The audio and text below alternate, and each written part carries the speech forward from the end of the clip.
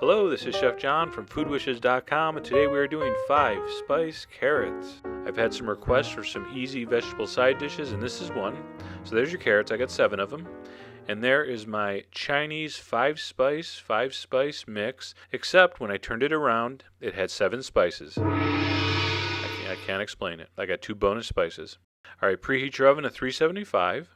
Now to prep your carrots, we're going to do what's called a bias cut. We're going to cut it on a diagonal. Now I had 1 small carrot, so that one I just cut in half on that bias. The other ones, the larger carrots, I had to cut in half lengthwise, and then I did my bias cut. Now later, when these roast, you're going to see those little kind of pointy bits get a little bit extra kind of chewy and not crispy, but a little different texture. The ingredients, so simple. About a tablespoon or 2 of vegetable oil, about a half a teaspoon of the 5 spice, 7 spice. All right, a little bit of salt, maybe half a teaspoon. That's to taste. I always say that. You know that. Give it a toss with your hand is the best tool for this. And when they're all evenly coated, what you want to do is play a carrot saw puzzle. You want to get them kind of all lined up and fitting in all the right grooves so they're kind of evenly spaced so they cook evenly.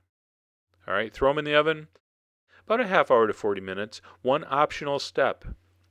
All right, if you want to, you can pull them out halfway through and give them a toss with your tongs and kind of check how done they are. But that's optional.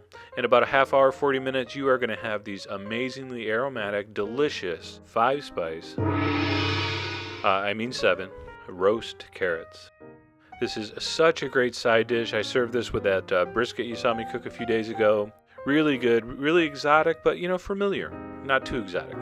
So anyway, go to the site, read the article, get the recipe, and most of all, enjoy.